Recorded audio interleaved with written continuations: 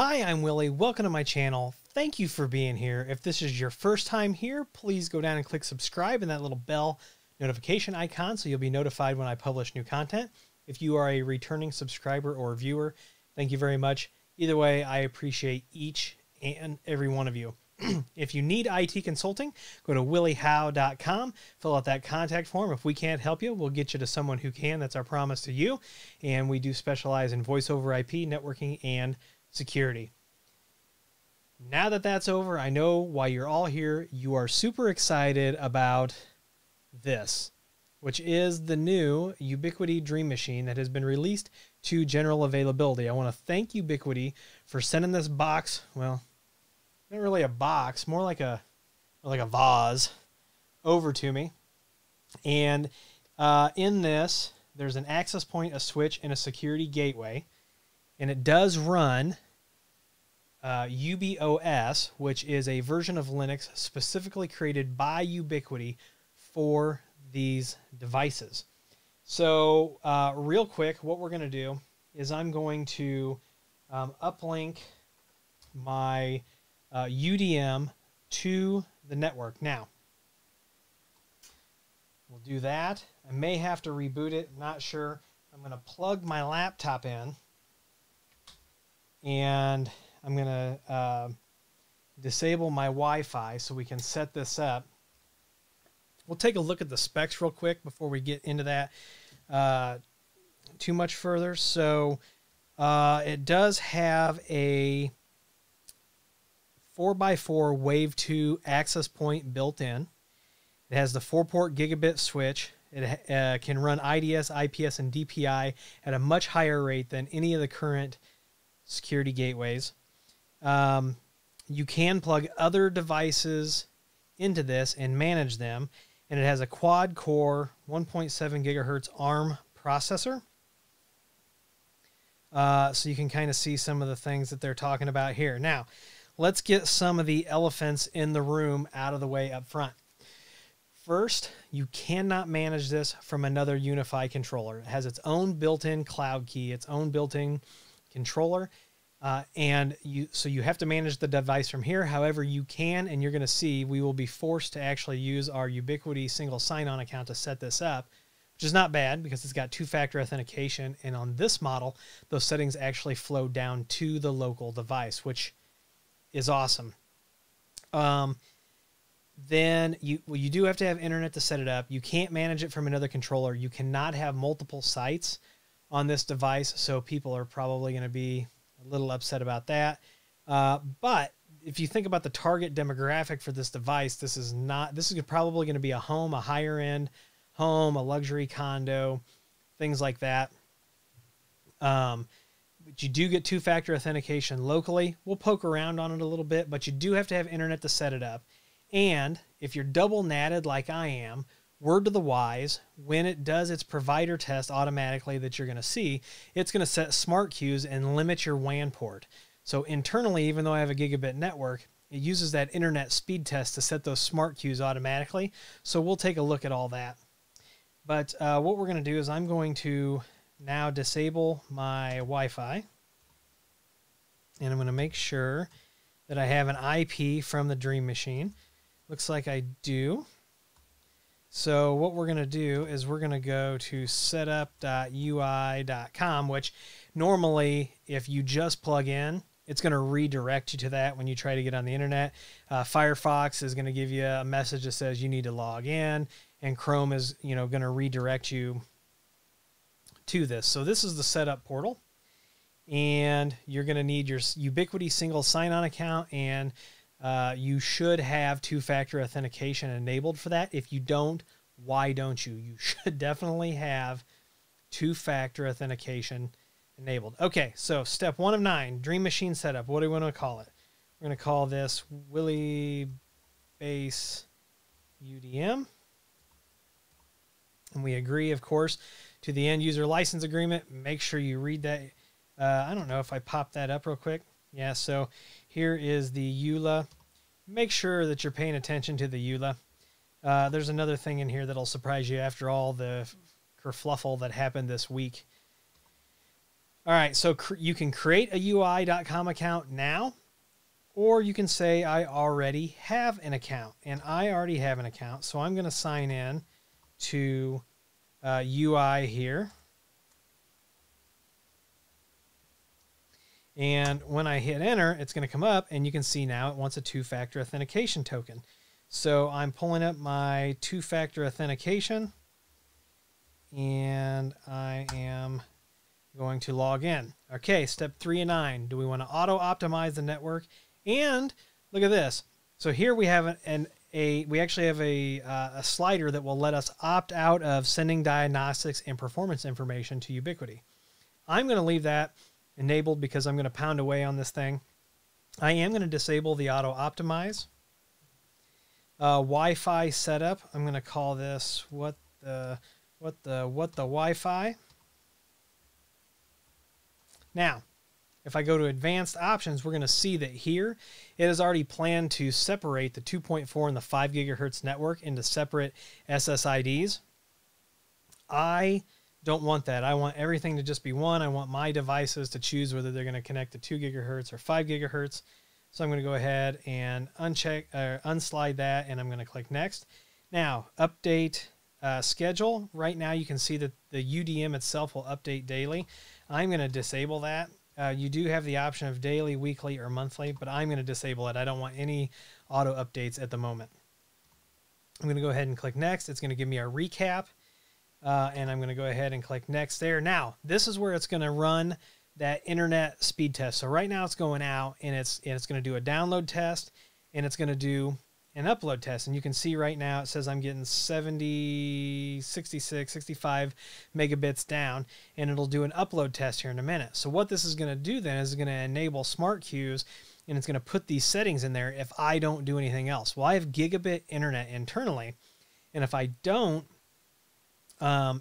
change these settings, or I don't disable the smart queues, what's going to happen is it's going to limit how much data I can push through that WAN port. So what I'm actually going to do is when this comes up, I could just accept this, but then I'd probably forget to turn the smart queues off. So what I'm going to do is I'm actually just going to put 1024 megabits. It'd be 1024? Yeah, 1024, and say done. Now it's going to set up the network, and whether you believe me or not, because you can't see it, the ring on the top of this is actually going to go, it'll go blue when it's done. When it hits the single sign-on account, it'll go blue instead of white, and then the device will be set up. So we're going to give this just a few minutes here, and then we're going to dive into the interface, take a look at it, and then maybe splash around in UBOS just a little bit.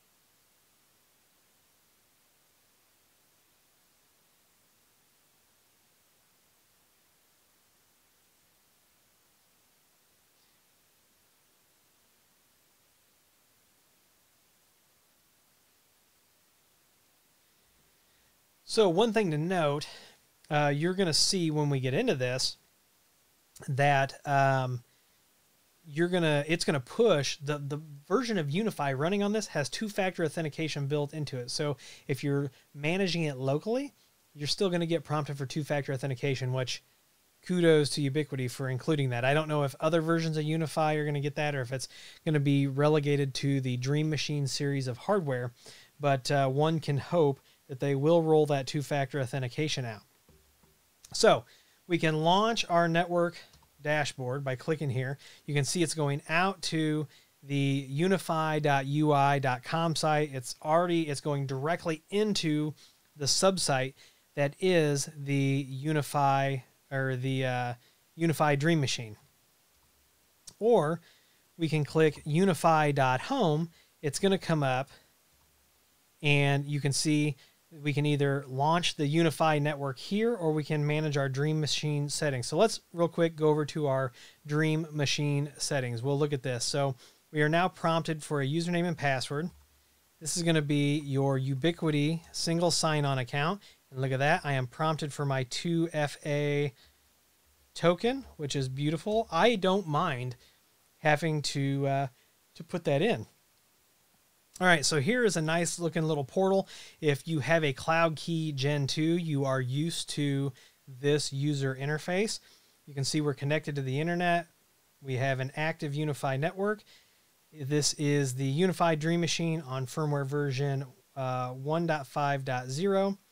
So if you look at the storage, so this thing I think has 2 gigs of RAM, but storage 1 is like 12.2 gigs, and then there's 120 meg storage.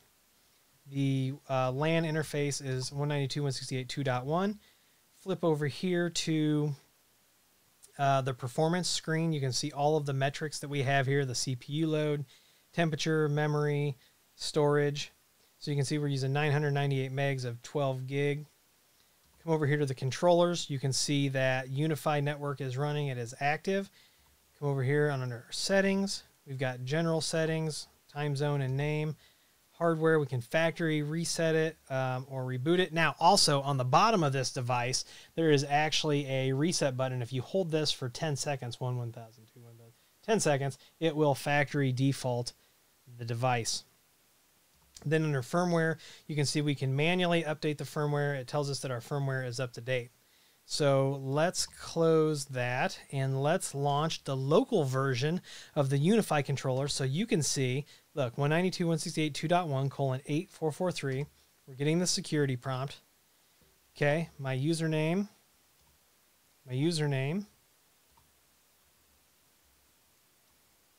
and my password. Watch this. It's going to be amazing. 2-factor authentication token. Like I said, I do not mind going back to the app and putting this in. Okay, so now we are logged into now the local version of UniFi on this box. And you can see Dream Machine utilizations 10%, 1 switch, 1 access point, 0 clients, 0 guests. So the controller looks very, very familiar. We'll come over here to settings. Now they have this new, if we click try new settings, you're going to see it changes this whole UI. And at the moment, this confuses me. I'm just kidding. But we are going to switch back to classic mode. Now site, we're going to call this UDM base, so we can change that because the default stuff drives me nuts. Now under provider capabilities, you can see I've got this set at 1024, 1024. The auto optimize network is disabled. If I want to see my SSH credentials, which really don't do me any good because here is something here. So let's SSH into this. Well, you know what? Let's view the credentials. We'll turn that on. I never automatically upgrade the firmware, by the way. So it's UBNT is the username. So let's do SSH UBNT at 192.168.2.1. Yes, I'm going to put in my here, let's see what this is. Let's copy and paste this. I can't remember what the SSH credentials are for this, so I might be doing this wrong. Okay, so that's not it. So let's do this. Let's do SSH whow82 at 192.168.2.1. And you can see we're getting this welcome to UBOS. So let's put a password in and see. Let's paste this other password. So let's do SSH root at 192.168.2.1. So it's root and then your single sign-on account password. So you can see we're logged into the Dream Machine, and this is definitely their own version of Linux, this UBOS. So I'm going to be in here messing around. I'm probably going to put a certificate on this. So this is going to run a lot more like a traditional, you know, version of Linux, except it's Ubiquiti. So, but it's everything all crammed into one: the switch, the cloud key, the access point, and the security gateway. So it is, but it is this full version of UBOS. Unless you know what you're doing, or you're directed, or you don't care if your machine, then I would say stay out of here. But just know that this is a full version of Ubiquiti's proprietary Linux that is running under the hood. We'll go back over here to devices, and you can see that it names the devices the same way that UniFi does, by the MAC address. So what we're going to do is we're going to come over here on the UDM, and we're going to say Willie's UDM base, and we'll save that. Now it's going to rename all of those sub devices. Now I can click on the security gateway portion, and you can see that there are a lot of the settings that you're used to. So this at least has, you know, some parity with the self-hosted version of UniFi, the USG, the access point, all that good stuff. So I can come into configuration here. It tells you, you know, where to go to make these changes, but here's like your MSS clamping or your MTU. If we come over here to the switch, we can go into ports. We can change those VLANs. We can change all those settings just like a regular UniFi switch. And here is the access point. So you can see all the information. We can come in here and we can tune this access point just like a standard Ubiquiti access point. So the use case for this, like I said, probably a higher end home, condo. Maybe I am a service provider for MDUs. You know, I'm going to resell service and I'm going to deliver this and you know, let the people manage it, or I'm going to manage it.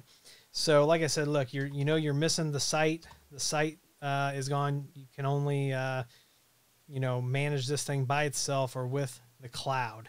So we'll get more into this. What do you want to know about the UDM? What do you want me to dig into? What videos do you want to see next on the UDM? Put that information down in the comments, please. Right now, I've got no solid plans besides just getting in here, getting into the weeds, seeing how things really work. So let me know what you want me to pick apart on this.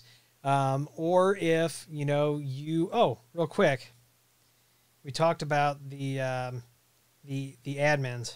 And so if we come in here and we go to admins, so I can add a new admin, so I can do the invite, and it's going to happen automatically. And by the way, alerting is automatically set up with this, since you're using the Ubiquiti cloud service. But if I want to create an admin, I can create an admin for this device just by using this screen where it says manually set and share the password. So then if they're internal inside to the network, you can let them log in here. Another neat little trick is if you come into the routing and firewall and you create a WAN local 8443 rule, you can then access this version of UniFi that is on this box from the WAN IP of the UDM. So, but anyway, what else do you want to see about the UDM? Let me know below. We'll crank out some videos. Next videos are going to be all about GrandStream stuff and a follow-up from the last GrandStream video, but we will dig into this UDM as well. So if you like this video, please give me a thumbs up. Please subscribe. Please comment and share. Please follow me on Twitter and Instagram. Thank you to all my patrons, and if you'd like to support the channel by becoming a patron, that link is down below. You're under no obligation to use affiliate links. It is greatly appreciated. They are all down below because they do help kick a few bucks to the channel, and they don't change your price. Once again, I want to thank Ubiquiti for sending this Dream Machine over to me. And as always, I will see you in the next video.